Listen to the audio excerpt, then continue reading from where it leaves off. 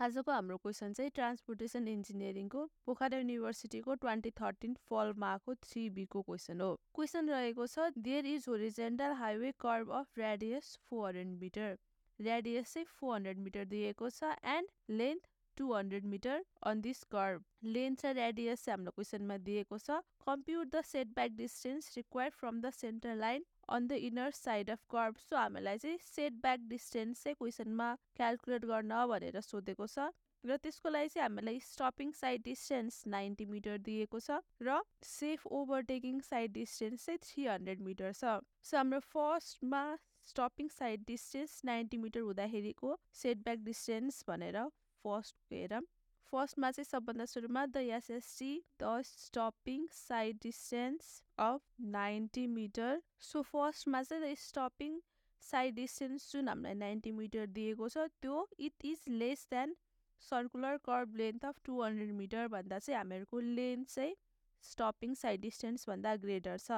Length greater हुँदाखेरि चाहिँ हामीहरूको सबभन्दा सुरुमा एउटा फिगर बनाऊँ। यसमा यो चाहिँ हाम्रो स्टपिङ साइड डिस्टेन्स जुन 90 मिटर दिएको छ, त्यसपछि यो चाहिँ हाम्रो रेडियस जुन 400 मिटरको छ र यो अल्फा एङ्गल र हाफ चाहिँ अल्फा बाई 2। सबभन्दा सुरुमा चाहिँ हामी अल्फा बाई 2 निकालौँ। यसको फर्मुला चाहिँ 180 यास by 2 pie are minus D. 180 into Yas, SST चाहिँ हामीलाई 90 मिटर दिएको छ बाई 2 पाई रेडियस चाहिँ 400 मिटर माइनस डी चाहिँ क्वेसनमा हामीलाई अहिले गिभन नै छ जुन हो 1.9 मिटर। यो क्याल्कुलेट गरौँ।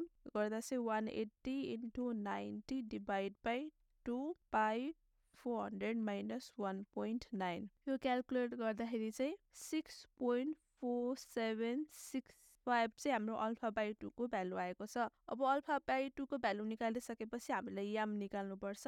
यसको फर्मुला चाहिँ आर माइनस डी कस अल्फा बाई 2। हाम्रो रेडियस कति छ 400 मिटर। 400 माइनस डी चाहिँ 1.9 कस अल्फा बाई 2 चाहिँ 6.476। यो क्याल्कुलेट गरौँ। 400 माइनस 1.9 कस 6.476। यो क्याल्कुलेट गर्दाखेरि चाहिँ हामीहरूको याम चाहिँ 4.44 मिटर आएको छ। Therefore required clearance from centre line to provide SST of 90 meter is 4.44 meter। यो चाहिँ हामीलाई फर्स्ट पार्ट भयो। अब सेकेन्ड पार्टमा चाहिँ हामीलाई सेफ ओभरटेकिङ साइड डिस्टेन्स चाहिँ 300 मिटर दिएको छ र हामीहरूको लेन्थ चाहिँ 200 मिटर छ। सो सेफ ओभरटेकिङ साइड डिस्टेन्स चाहिँ लेन्थ भन्दा ग्रेटर छ।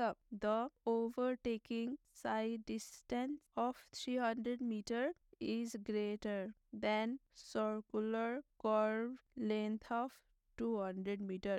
सो यहाँनिर चाहिँ ओभरटेकिङ साइड डिस्टेन्स चाहिँ ग्रेटर छ लेन्थ अफ कर्भमा। यहाँ चाहिँ लेन्थ अफ कर्भ चाहिँ ग्रेटर थियो, अब चाहिँ ओभरटेकिङ साइड डिस्टेन्स चाहिँ ग्रेटर छ।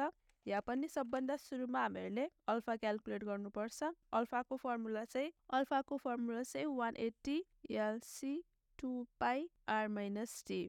180 into length of curve 200 metre by 2 pie radius चाहिँ 400 माइनस डी 1.9। यो क्याल्कुलेट गरौँ।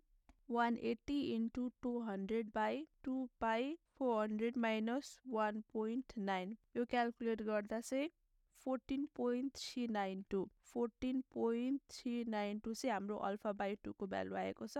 अब त्यसै गरी हामीले यहाँ पनि यामको भ्यालु क्लियरेन्स क्याल्कुलेट गर्नुपर्छ, जसको लागि अब ओभरटेकिङ साइड डिस्टेन्स ग्रेटर हुँदाखेरिको चाहिँ यामको फर्मुला चाहिँ फरक छ। त्यो चाहिँ आर माइनस डी कस alpha by 2 plus yes minus LC by 2 sine alpha by 2। So अब भ्यालु सब्स्टिट्युट गरौँ। रेडियस चाहिँ 400 छ। 400 माइनस 1.9 कस अल्फा कति छ 14.392 अल्फा बाई 2 को भ्यालु यो चाहिँ र प्लस यस चाहिँ 300 माइनस 200 बाई 2 साइन 14.392। अब यो पनि क्याल्कुलेट गरौँ। 400 माइनस 1.9 कस 14.392 प्लस 300 माइनस 200 बाई 2 साइन 14.392 392 यो क्याल्कुलेट गर्दा चाहिँ 26.821 मिटर चाहिँ हामीहरूको